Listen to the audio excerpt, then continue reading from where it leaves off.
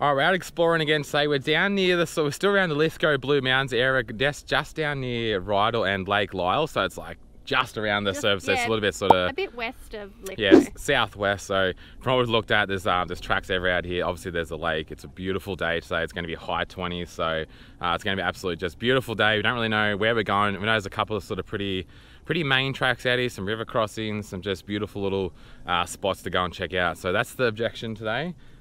Same as normal, just wing it, take some tracks and just wing it and see what happens. So mega excited to get out and explore this area, because after this, this is going to be our last day exploring this area until sometime next year. So after today, we're starting to head south. So extra gonna enjoy this one.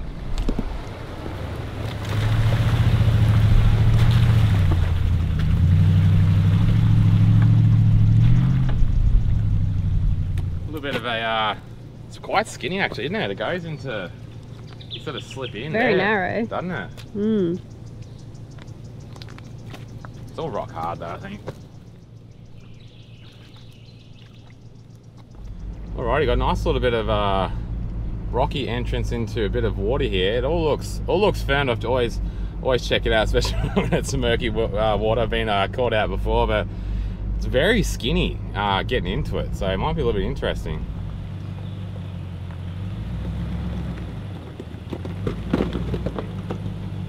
Yep, come to the driver side a bit more. Driver a bit more. You're about to drop in now. Straighten up. Yep, straighten up. Yep. Go on in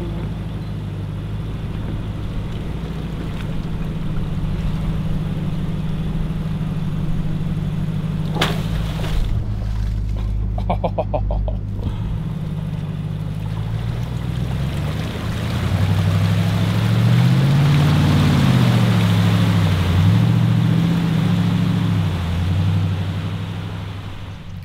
That was easy. That was rock hard straight through there. But now I have the fun of trying to walk across. We're back to the cart. See this little path here. Josh was like, "It's fine. You'll be able to walk across there." So let's see how I go.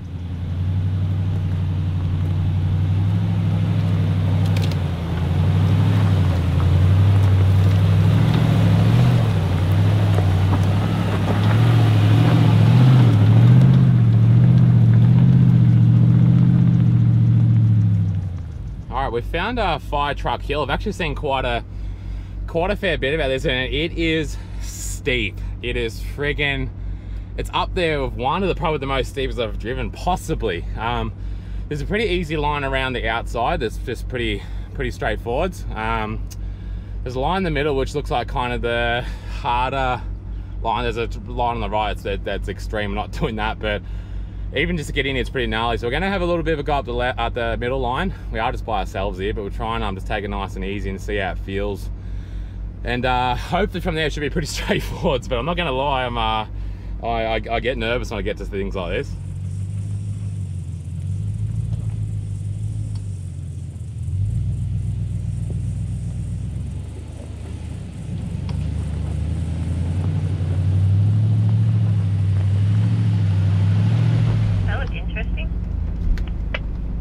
Yeah, that was a little bit scary, to be honest. This looks, you know, I was talking before, I said it should be alright. It looks so bad from here. Alrighty, see how this feels. I'll try the slow approach. That's always my approach first, and then see how it feels.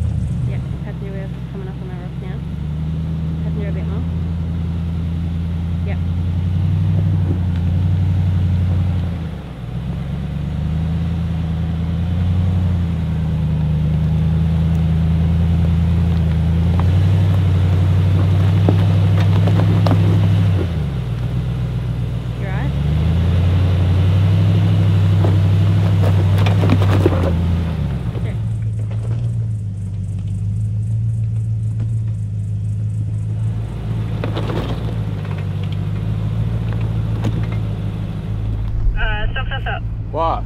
That's not a good angle. Dang. You'll actually roll the car if you keep going.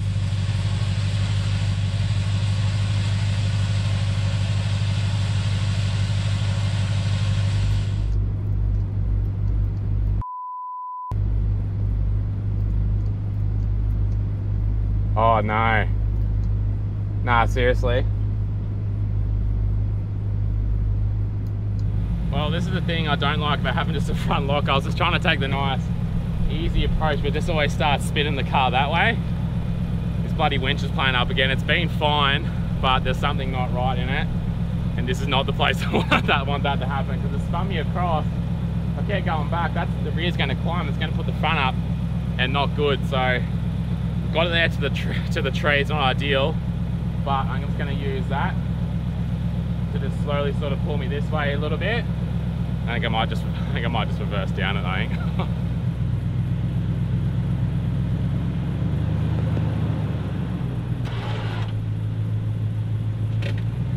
Should I reposition it and just go straight ahead? Okay. So this tree just in front of me? Yeah, do you think that'll be safer? Yeah, probably.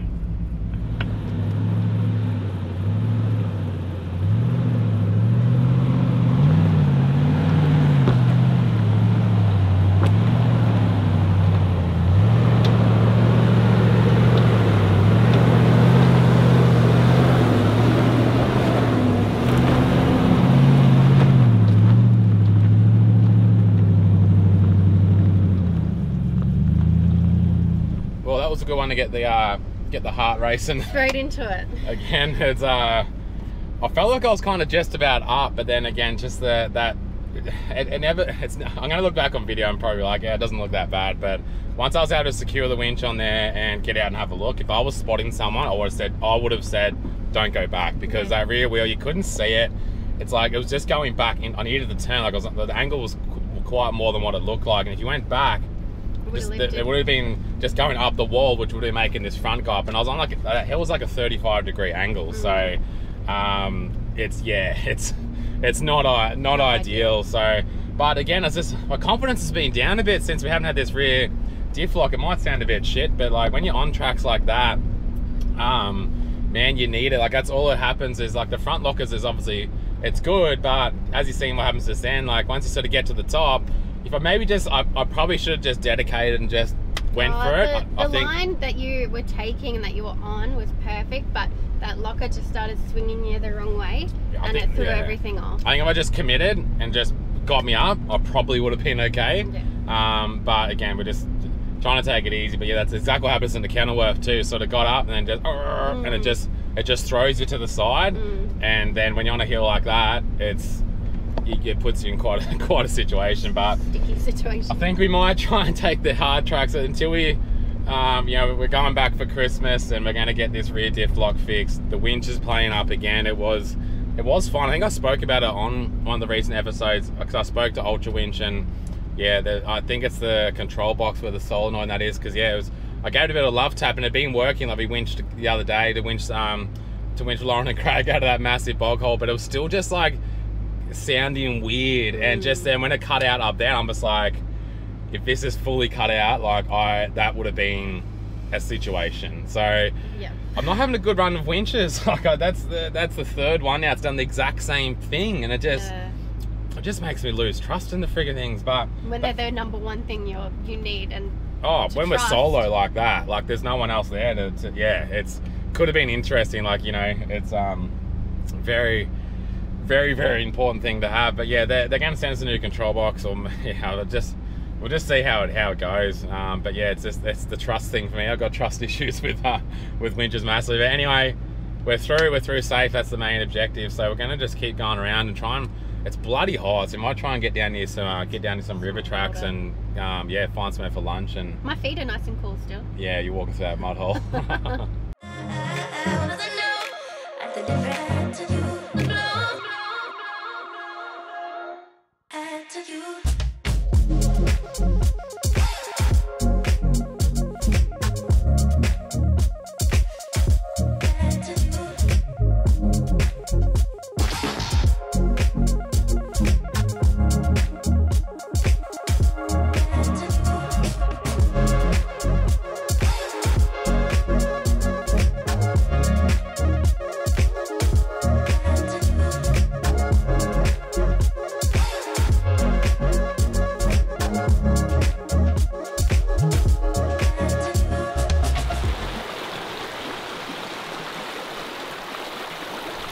but Mikayla didn't want to get her boots wet. There's a bit of a river crossing here, so generally she doesn't really want to drive when we're out on sort of tracks and all that sort of stuff. But it's a nice, safe river crossing, so I'm like, I'll get my boots wet for you, darling. You jump in and have a drive. So it should be a nice, fun one for her, actually. Now it's Josh's turn to get his boots all wet and squelchy for the day. I'm going to drive across this little bit of a creek.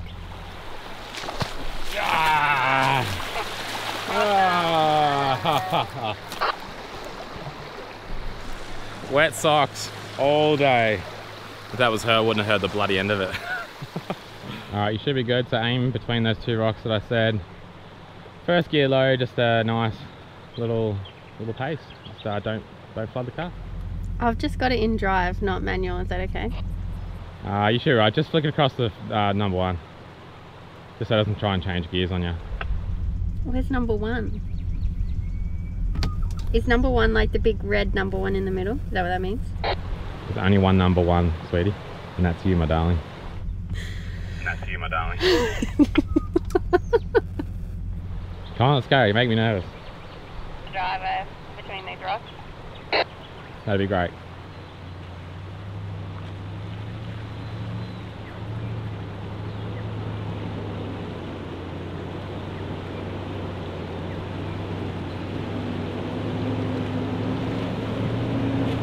That's it, my way with it.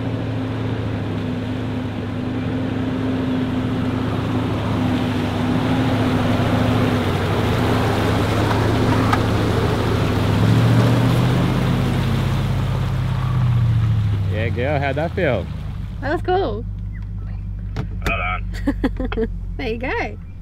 I hope you're enjoying today's episode. We want to take a quick moment to let you guys know what we offer for you on our website. We've got a full range of traveling campers merch. We've got men's, women's, kids' tees, and we've even got some hoodies and stickers as well. We've also got information about our setup, and we've also got a full detailed rundown on there of how we've gone from back in the day, if you've been following for a while, to rarely traveling to now traveling full time. We share absolutely everything on there with how we've done it, and there's an opportunity in there if it interests you to check it all out, and maybe even if 2023 is the year to make a change for you. You can jump on there, go through a quick process, or jump in the DMs on our social media. You'll be in contact with our personal assistants, and we're about to help you guys out. Now, we don't ask for much, but take a quick second to jump on. Make sure you subscribe to the channel. Make sure you like. Also, drop a comment below of what your favorite part of the episode was. And you can also turn on the little bell reminder so you don't miss any moments of traveling campers. Thanks so much, guys. Enjoy the rest of the episode.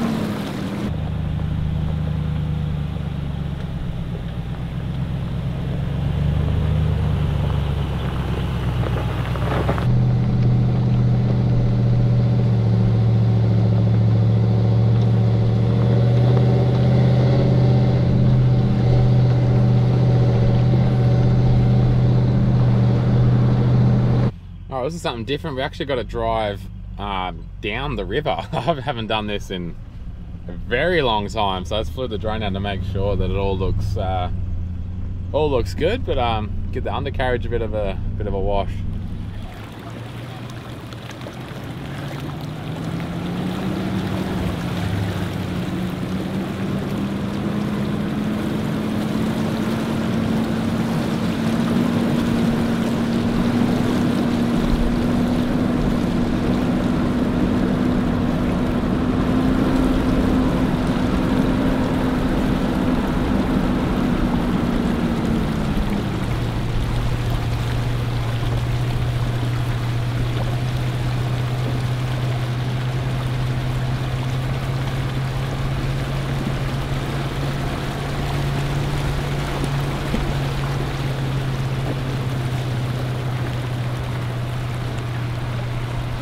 Oh, that was cool.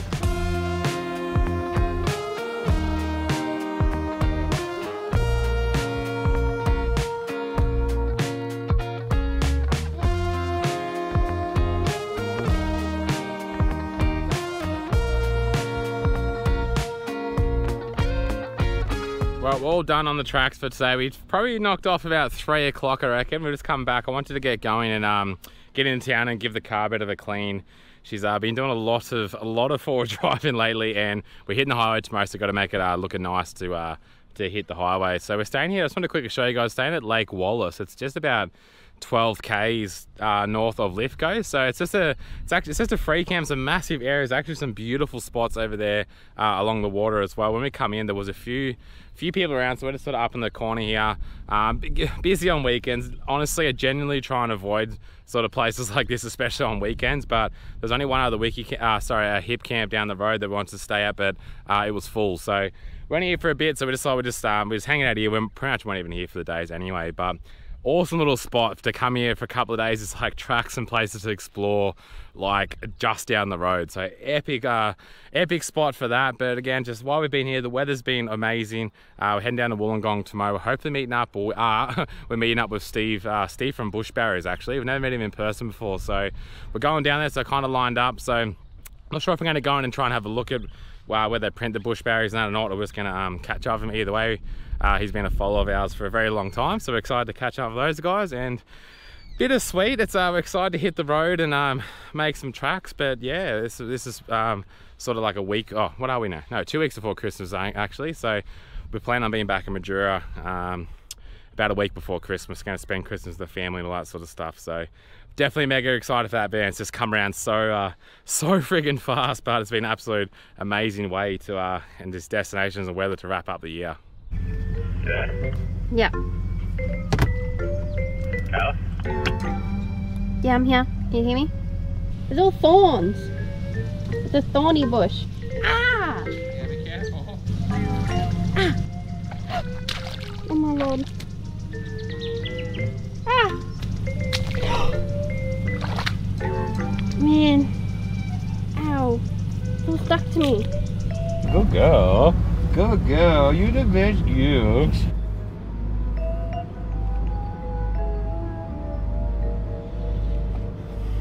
Good girl. The best girl. What's it like? Now I've got wet, squelchy boots for the rest of the day.